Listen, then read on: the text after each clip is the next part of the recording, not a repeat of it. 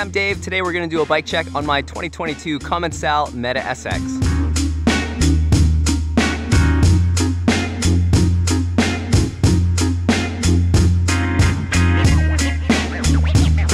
Now before we jump into the details, a shout out to Commencal Canada, Industry 9, Imbi Bikes, and 5Dev for helping me put together my dream build and supporting the channel this year. Let's start with the frame. 2022 Commencal Meta SX. This is a full aluminum bike. It's a mullet, so it has a 29-inch front wheel, 27 5-inch rear wheel, 160 millimeters of rear travel, and design around 170 millimeter travel fork. This bike has a flip chip. I'm going to be running it in the slack position. Most of the riding that I do is fairly technical, fairly gnarly, so for me the slack position just works a little bit better. Something different for this year is I've chosen to ride a size small frame. Now I'm 5'9", about 155 pounds. Normally I ride a size medium frame, but for the kind of riding that I do, I like to play around with my bike, ride a lot of technical, trialsy kind of maneuvers. So I figured a size small frame would work best for me. One of the things that I do to balance that out a bit is I use a 1-up 35mm rise carbon bar, and I roll my bars a little bit further forward than most people do, so that gives me a longer effective reach. That's probably why I can get away with riding a size small frame. Now holding that bar in place is an Industry 9 aluminum stem, 40mm in length. I use the AnnoLab feature so you can choose custom anodized colors. I went with a silver body and a red faceplate. Running a set of BergTech grips in the soft compound. These are one of the best grips I've found to use in the dry. Once they get wet, they're not the grippiest, so I'm going to switch them out for later in the season, but for now in the summertime, they are very comfortable. Keep your hands fresh on the long descents. Moving on to suspension. Up front, running a RockShox Lyric Ultimate fork with 170 millimeters of travel. I run 69 PSI with 2 tokens, 7 clicks of rebound. Don't use any low or high speed compression. Now lots of bikes these days are coming with either the RockShox Zeb or the Fox 38. For me, because I'm a little bit lighter, again I only weigh about 155 pounds, I can get away with running the Lyric. This way I can also save about 250 or 300 grams. And really the most important reason why I run the Lyric is because it comes in red. And while we're up here, also run a Mudhugger Evo fender. I use these 365 days a year. It rains often enough on the North Shore, and also when you're trying to film, you want to keep your lens clear at all costs, so I just leave this on. For the rear shock, running a RockShox Super Deluxe Ultimate Air. I was running coils last season, but I've switched back to air just because I find them a little bit easier to adjust.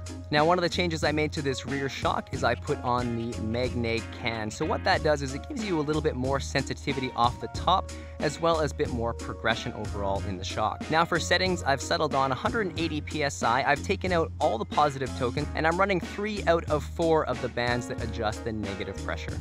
For tires, I made a change this season. Previously, I've been running the Maxxis Minion DHF DHR combo. Now I've switched to dual Assegai front and rear, 2.5 inch. I use Exo Plus Max Grip compound in the front and Max Terra in the rear, just for a little bit less rolling resistance.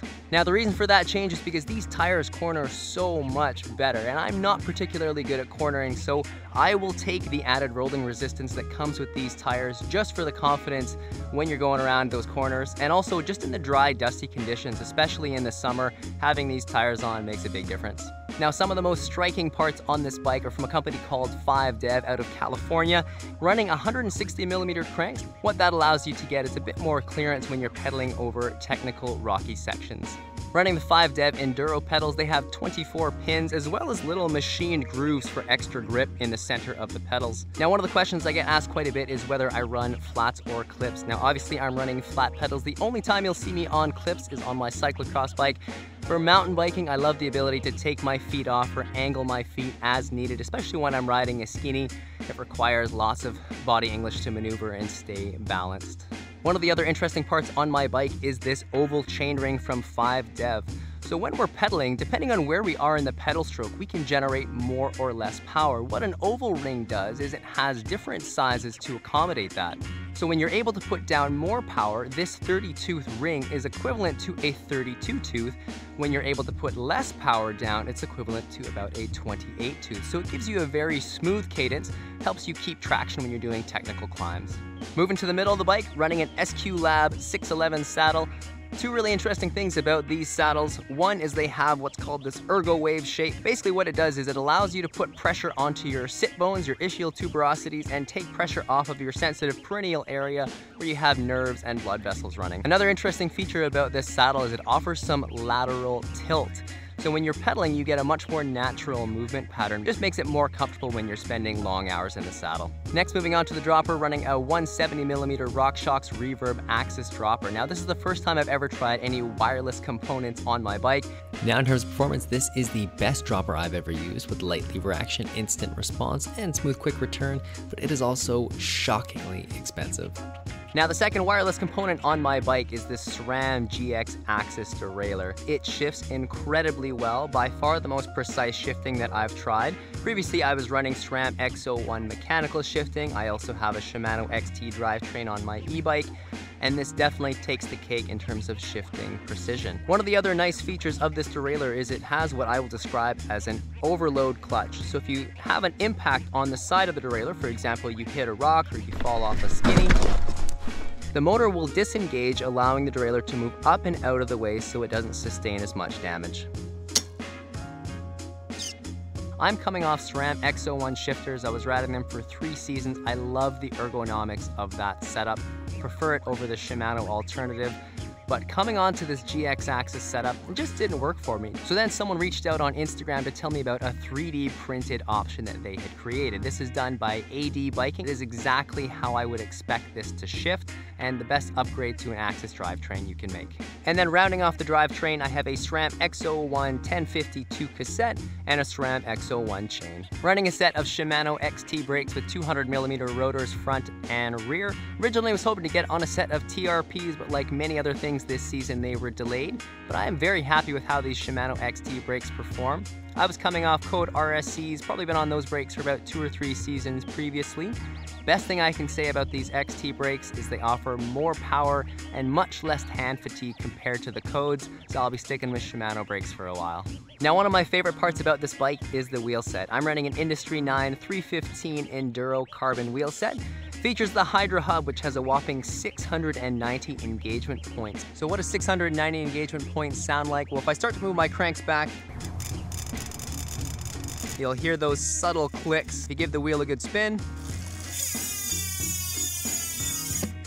you hear the distinctive sound of the Hydra hubs. Often what I do is I take a little bit of grease and put it inside the freewheel body. That quiets this right down, so it's really easy to tune whether you want a loud hub that's easy to hear, especially if you're on a trail that has lots of hikers or other trail users, or if you want to make your bike stealth, add a tiny bit of grease in there, quiets it right down. So why does hub engagement matter on the trail? If you'd like to do technical riding like I do, which involves a lot of pedal kicking and ratcheting, very subtle movements where even a few degrees is all you're looking for to adjust your balance, you really need a hub that engages this quickly. The hubs that come on most bikes generally have about 10 degrees before they engage, and that's just not fast enough to do the kind of riding that I like to do. This wheel set features carbon rims. I've been on carbon rims for about 3.5 seasons now, and I don't see myself going back. I have never had a single issue with any dents, flat spots, any breakage whatsoever, and I don't run any kind of rim protection or cush core, anything like that. They've just worked better than aluminum rims. Now, not all aluminum rims are created equal, but for me, if you can afford carbon wheels, they are a worthwhile investment just in terms of the durability while remaining lightweight. Now you may have already picked up on the silver and red theme of my bike. That's because it was inspired by a character from the Marvel comic books named the Silver Samurai. To finish off the look, I used Industry 9's custom wheel building tool, which lets you choose from anodized colors for their Hydra hub and CNC machined spokes. I went with silver hubs laced alternating red and silver spokes to try and match the look of the Samurai's chest plate. Thanks for watching the Bike Check. If you guys have any questions or comments about the build, please let me know down below.